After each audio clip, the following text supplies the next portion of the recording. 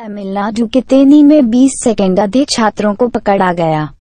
दक्षिणी कमान तेनी के कलेक्टर के संपर्क में है ने कहा कि रक्षा मंत्री तमिलनाडु के तेनी जिले में रविवार शाम को एक विशाल जंगल में 21 छात्रों को पकड़ा गया। छात्रों को आग में पकड़ा गया जब वे कुरनगानी पहाड़ियों पर ट्रैकिंग कर रहे थे।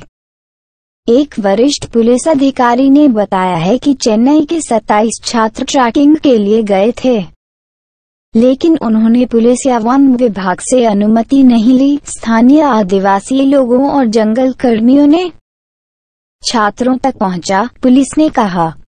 मुख्यमंत्री पलानीसामी के अनुरोध पर रक्षा मंत्री निर्मला सीतारमण ने भारतीय वायुसेना को छात्रों के बचाव और निकासी में सहायता के लिए निर्देश दिया था।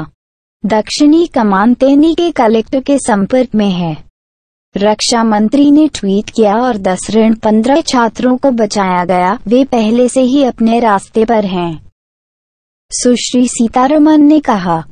रक्षा मंत्रालय में सूत्रों के अनुसार स्थिति का आकलन करने के लिए वायुसेना के AK-17 हेलीकॉप्टर पहले से ही सुलूर से रास्ते पर है। नुकसान की सीमा का आकलन करने के लिए पहले एक हवाई सर्वेक्षण किया जाएगा।